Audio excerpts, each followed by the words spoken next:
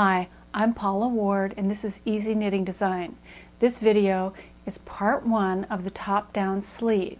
We'll begin with the sleeve cap. When we knit the body of our sweater, we knit the body in the round, and when I shaped the armhole, starting at the side, I bound off a certain number of stitches, then decreased some stitches, and then worked straight up. On the other half or back half, I did the same thing, bound off stitches, worked some decreases, and then knit straight up. And we joined the front to the back at the shoulder seam. The way the top-down sleeve is worked is, I like to start at this bound off stitch at the edge here, and I will pick up stitches all the way around the armhole. And when I get back to this first stitch, I'll start knitting.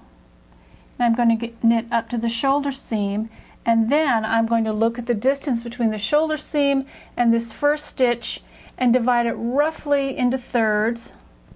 And I'm going to continue knitting around to this first marker, this first third marker. Then I'll work a wrap and turn. And when I turn the work, I'll be switching to back and forth knitting or flat knitting, and I'll be working a purl row. So I'll purl back, and I'm going to divide this side of the sleeve again into roughly thirds. I'm going to purl back, work a wrap and turn here, knit back. Now I'm going to pick up the wrap from this wrap and turn, and on the next stitch I'll work another wrap and turn. Purl back, pick up this wrap, on the next stitch work another wrap and turn. Continue doing that, working back and forth, each time going one stitch farther. We'll work all the way around the sleeve, picking up every stitch, and when I reach this starting point, I will continue knitting around in a circular fashion. When you finish your sleeve cap, you will have a perfectly fitting top to your sleeve.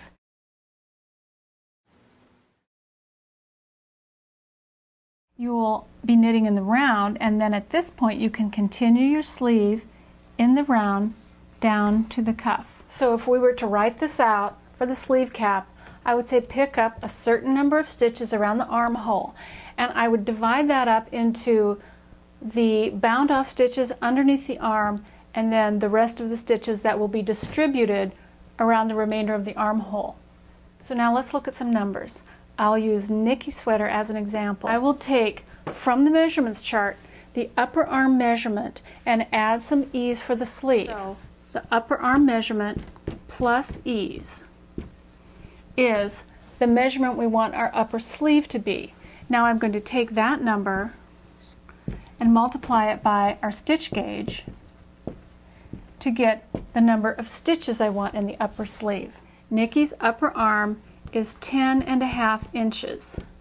Now the ease for the sleeve is different than the ease for the rest of the sweater.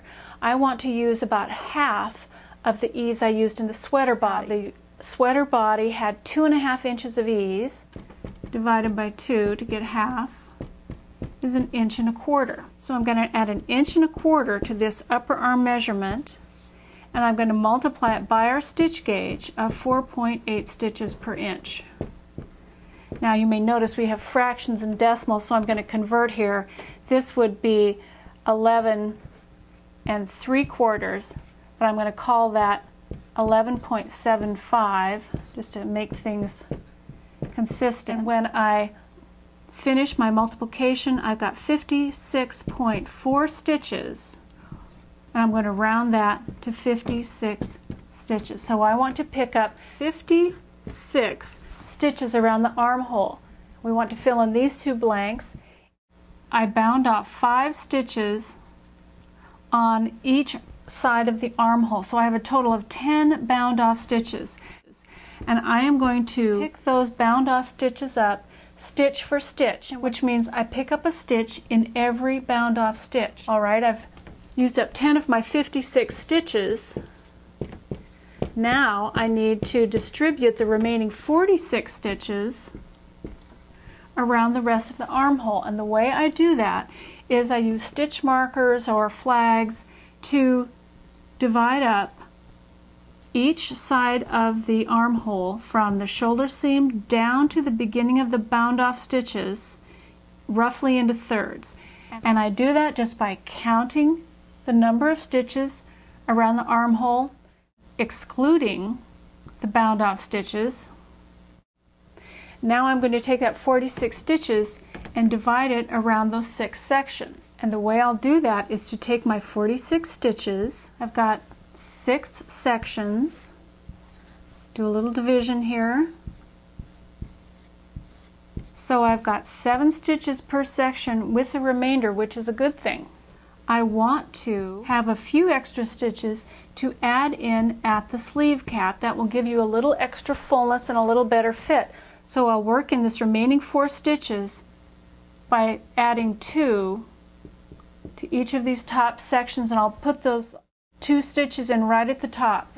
And I would probably make a sketch of this for myself or make a note up here, say 7799, just to remind myself how these stitches are going to be divided up. Because I like the top-down sleeve method, I use a longer circular needle, longer than 24 inches, maybe 28, 29, 32 inches, because it allows me to magic loop the sleeve cap and the rest of the sleeve on the same needle that I use to knit the body of the sweater.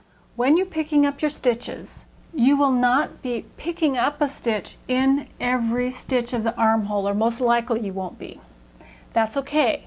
But what I want you to do is not pick up less than every other stitch. After I pick up these bound off stitches and I start picking up stitches around the rest of the armhole, pick up a stitch, skip a stitch, pick up a stitch, skip a stitch.